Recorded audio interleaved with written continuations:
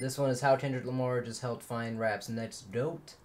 And it's not Baby Keem, apparently, so I honestly don't know who it is. It better not be Killer Mike, that's all I know. Now, when the Kendrick Lamar and Drake beef went down, while it may have seemed like everything happened the way it did merely for the sole purpose of Kendrick destroying Drake and ruining his image in a way that he could never quite come back from, there was always a much greater purpose for Kendrick doing all this than just to take down his biggest rival, and while his mission is still far from over, and this will be something we see further explored on his upcoming album, he has already laid out a very strong foundation to accomplish this bigger goal through events like his Pop Out concert, and even the Not Like Us music video, as with all of these moments that have brought hip-hop culture together in a rare way that we have not seen quite in this capacity for years. We are seeing firsthand a rap genre that is beginning to heal and restore back into an art form that values the love of its artistry and the purity of its culture more than the ridiculousness that has clouded the genre and made it seem like a mockery of what it once was. And although Kendrick has seemingly been back in hiding right now at this very moment, this does not mean we haven't seen any more growth or progression from this initial goal, as with the Pop Out concert and the Not Like Us music video. Aside from Kendrick's own showmanship and the constant reminders through these moments of just how great of an artist he is, one of the biggest things to come out of all of this was the reunion and then resurgence of the dominance that Kendrick Lamar and his label Top Dawg Entertainment possessed over the rap game, as from Black Hippie on stage together, to then seeing Kendrick, the crew, and the label that made up one of the greatest powerhouses rap has ever seen get back together in one menacing shot that showed the hip-hop world that not just Lamar, but the rest of TDE are still here and ready to dominate. With all of this, Kendrick and the label that has backed him since the early 2000s never looked stronger, and now with all of this momentum, we have begun to see why Kendrick did what he did. And just how amazing it is that the tides have begun to shift in the rap world in terms of what listeners have their ears open to, because building off the momentum to one of the biggest hip-hop moments of all time, Top Dawg Entertainment has now continued the job Kendrick started, as the label has officially transformed into a new era. And as Kendrick has left their wing and started his own label at this point, they have found a new MC who, while saying that they have the potential of Kendrick Lamar, just would not be a fair comparison. Alright, so far he's been yapping about Kendrick for a minute. But, he given some background, but he's talking about Kendrick a lot. But we're almost to the point. I think he's about to talk about whoever is, yeah, hello, back, there we go. Focus. But, he's getting to the point of whoever it is. To really anybody. What is safe to say is that in a hip-hop world right now that is flooded with grifters, imitators, and wave chasers, with the momentum Kendrick Lamar created for himself, the label, and hip-hop, and the development and repertoire of TDE that has given us so many classic albums over the past 15 years at this point, Top Dawg Entertainment has now produced a new star, and somebody who they have designed to carry the torch that Kendrick left the label off with. And the person they have picked to do this is the one and only Doechii. And now if you think I'm lying or over-exaggerating about this young MC... Hold on, bro. Pause. No disrespect, bro. But who, bro? No disrespect at all. Like, I don't... I'm guessing this is a woman right here. I don't... That's crazy, bro. I ain't never heard of her, bro. That's wild. Like... So she's carrying the next generation, huh? For TDE. All right. MC being rap's next great talent. You know, there's a woman push right now in rap, bro. Like Yachty is pushing, like, you know, Caribou into this whole, you know, ship saint. But this is interesting, brother. They're pushing women like in the lead. Like little teams are like pushing like women, different groups. This is interesting. They're trying to get like a female lead in things. Like I feel like they missed that mark. That whole generation of that just happened with, especially in superhero movies. Let's just move into music now. But anyway, I'll just show you the respect and belief that Top Dawg Entertainment has in her, because from her video for the track Nissan Altima, she literally recreated the iconic intro from Kendrick Lamar's All Right music video, where he, J-Rock, Absol, and Schoolboy Q are all sitting in a car. And now she didn't just do this in a way to mirror Kendrick, but this was one of the many ways the label has used such a high level of artistry to communicate what type of mantle Doechii is carrying, because as J-Rock, Absol, and not Schoolboy Q this time, but Isaiah Rashad are sitting in the car alongside her as she steers the wheel.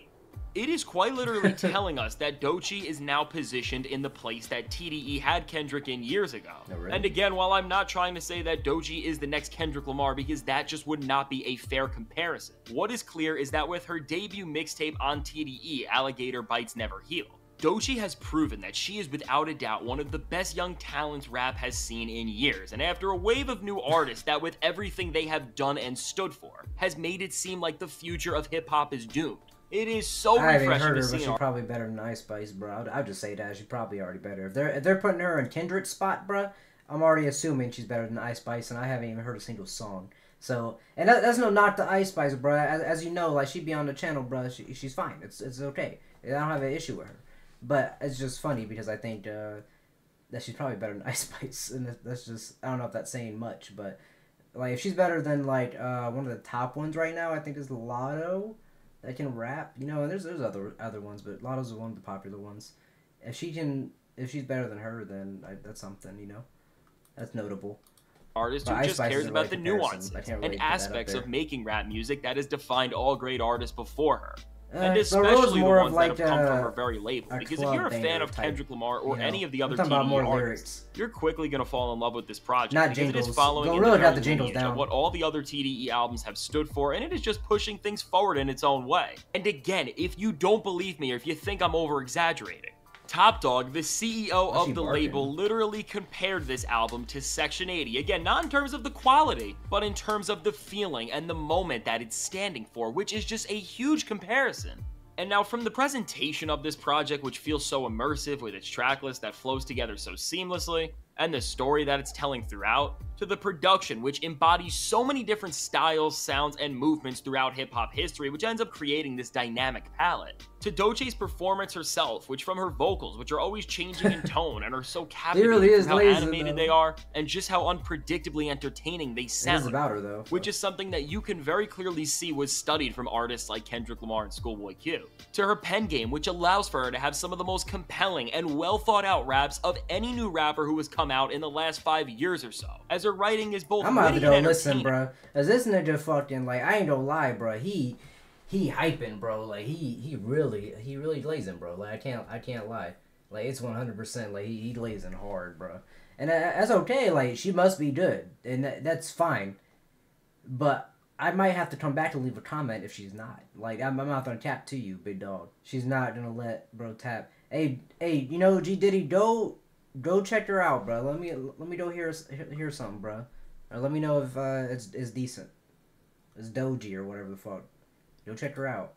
But it also really makes you think about a lot of things in a way that rap music always had when it's at its best. Doechie proves through every single second of this project that she is going to be rap's next great artist, as this project is without a doubt a surefire album of the year candidate, and with the track she is on. With the development of Top Dawg Entertainment, who over the years have always allowed artists to thrive, as they are one of the only labels left who allow for people to develop properly and craft full-fledged experiences that end up making for great albums. It's safe to say that Doechie has all the intangibles to take over hip-hop, but now beyond just the skill and merit, what's different about this moment right now and what's allowing for her impact to become even greater, and is really letting her carve out a career as a genuine creative in this era where most new artists seem to pretty much just make meme music, is due to the greater path and moment that rap is in right now, because at this current time, we are living in a chapter of hip-hop where things are changing because of the way the industry is being shaken up, and also because of the major beef that just went down. And now, while we really don't know what the future of this genre is going to look like, because so much of it is still in the air right now because of what Kendrick Lamar did,